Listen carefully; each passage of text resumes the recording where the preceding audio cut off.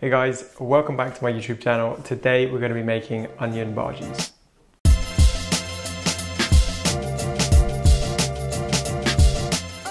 So this recipe is super quick and easy and really great for trying to recreate that takeaway curry vibe at home. And the amazing thing about it is it uses plain flour. Traditional onion bhajis actually use gram flour or chickpea flour, which is a little bit difficult to come by in traditional supermarkets. So this is amazing for using all of these kind of pantry ingredients that you already have. So let's get into it. So the first thing we're going to do is we want to slice 4 red onions. What you want to do is chop off the tops and slice it in half. And we're just going to slice these into finely sliced half moons. So just peel off the skins, finely slice some half moons.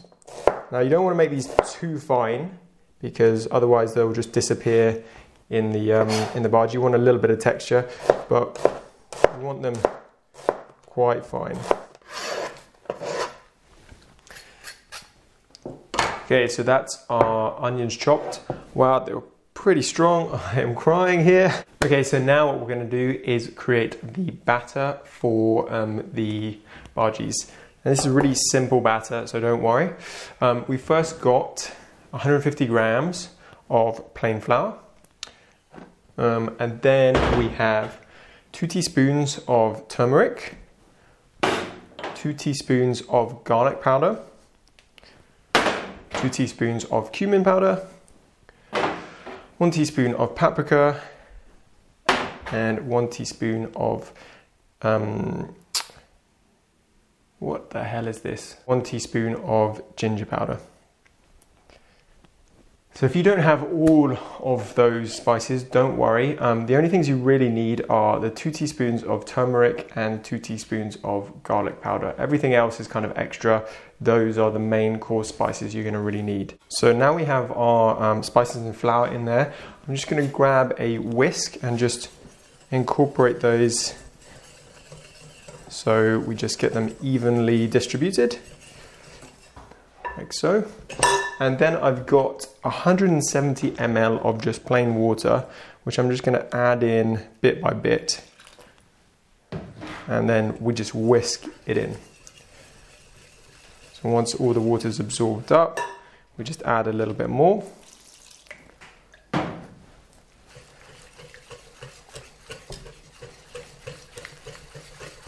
And again, just add the last bit in. And the reason we're doing this is just so we don't get a lumpy batter. You can add in all of the water at once. However, you'll get little lumps in the batter, which isn't, to be honest, a deal breaker. It's just, I prefer a bit of a smoother batter. And then you should end up with a pretty thick batter. This is a bit thick. I'm gonna add just a little touch bit more water. So I'm just adding probably about another 20 ml in there. But you do want a really quite thick batter, and I'll show you why in a sec. Because you want this to combine and keep all the onions together. So you want it kind of like a glue. Okay, that's looking pretty good, so that's what you really want. So don't be afraid to add a little bit more water or take a little water out if your batter isn't the consistency you want. So now we've got the batter, what you want to do is just add in the red onions directly in there.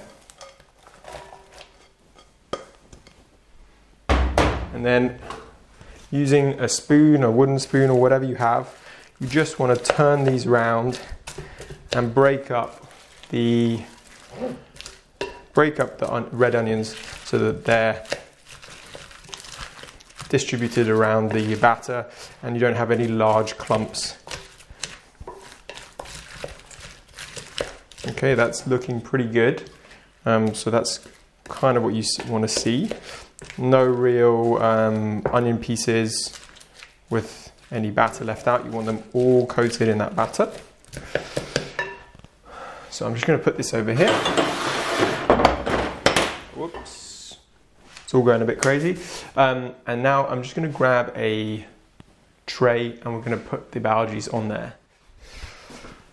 So you can use just any kind of oven tray or any tray that you have lying around. It really doesn't matter. It's just going to be so we organize the bhajis before they get fried in the oil. So don't worry if you don't have the appropriate tray. You can use whatever you want. You can use a plate if you want. And so what we're going to do is just using a normal dessert spoon, we're just going to take a bit of the mixture and just place it on as a blob on the tray.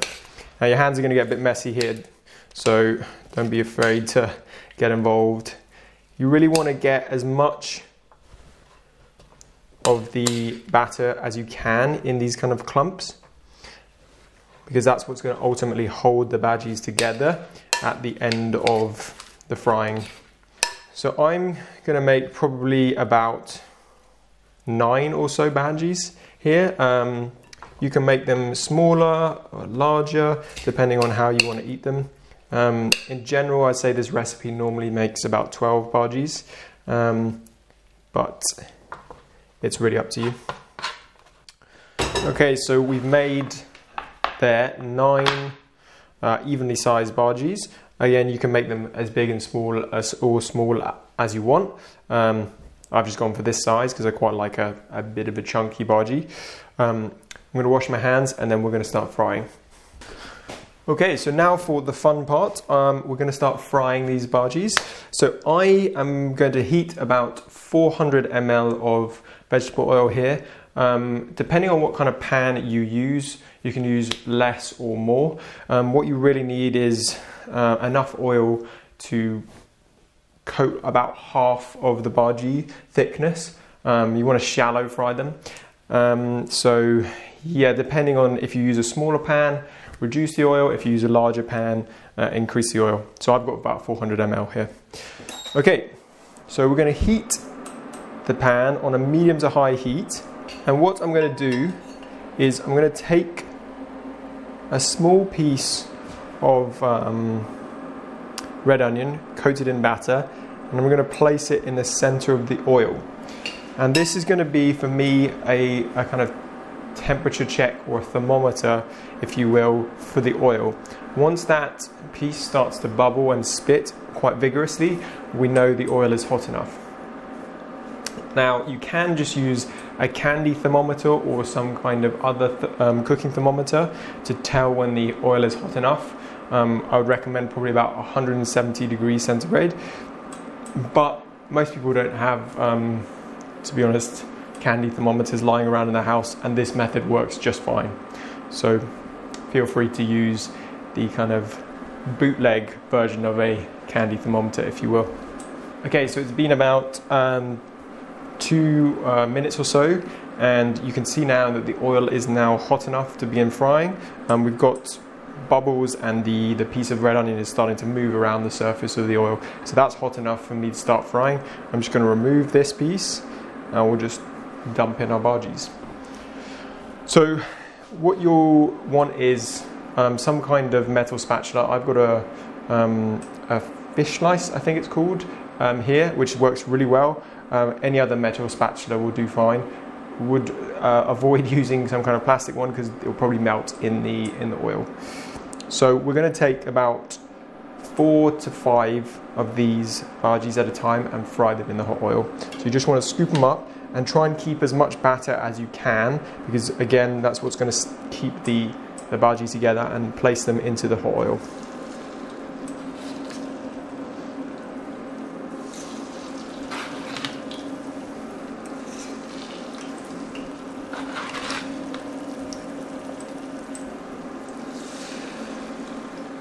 And again, your hands are going to get messy, so I'd recommend having a towel on hand. And when your bhajis are in, we just want to gently flick them with oil with a metal spoon or something you might have lying around. And then we're going to cook each side for about 1 to 2 minutes, turn it over and cook the other side. So it's been about 2 minutes now, so I'm just going to turn these over and fry the other side. Let's check how they're looking. Yeah, so they're looking pretty good.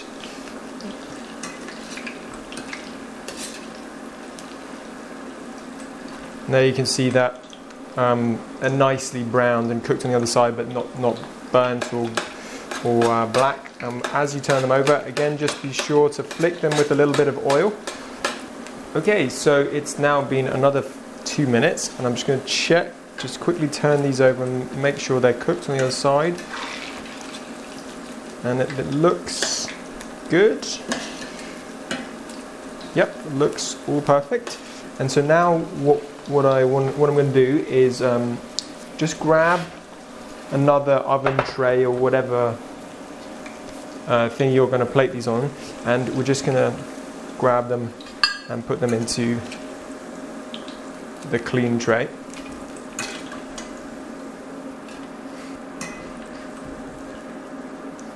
And we're going to immediately salt these.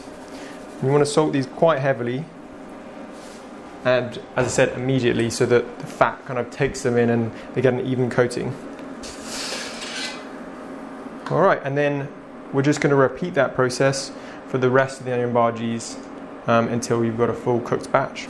So it looks like the rest of these bhajis are done. Just grab them out.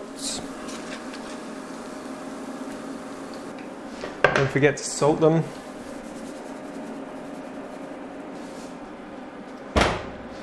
There we go.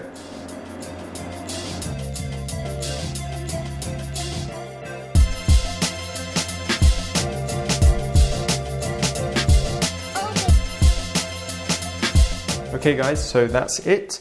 I hope this recipe has shown you how super easy it is to make onion bhajis at home. So don't be intimidated next time you want to make your own kind of takeaway for a Friday night or something at home. I hope you've enjoyed it. And if you have any comments or questions, please leave them in the comment section below, and I'll be sure to get back to you as soon as possible. Until next time, thank you very much for watching.